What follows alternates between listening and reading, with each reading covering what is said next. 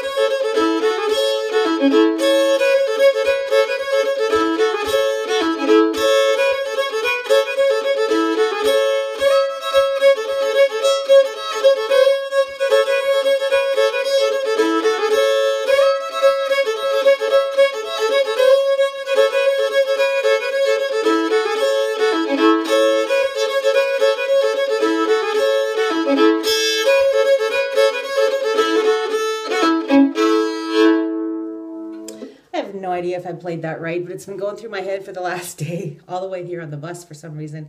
So I thought today would be the day that I would try to play it.